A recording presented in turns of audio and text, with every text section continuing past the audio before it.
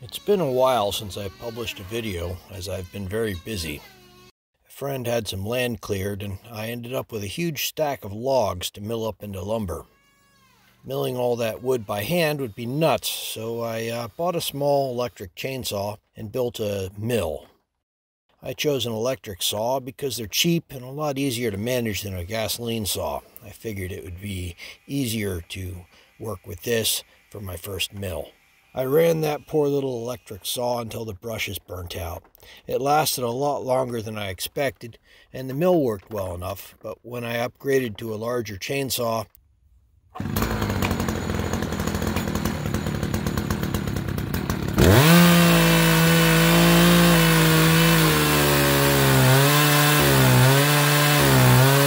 I needed to redesign the carriage to make it stronger and more stable.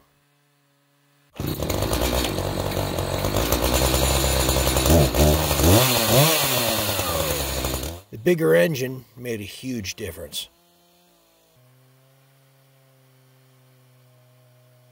Then modifying standard chains to ripping chains by changing the cutting angle to 10 degrees and grinding down the depth gauges really improved the cut rate even more.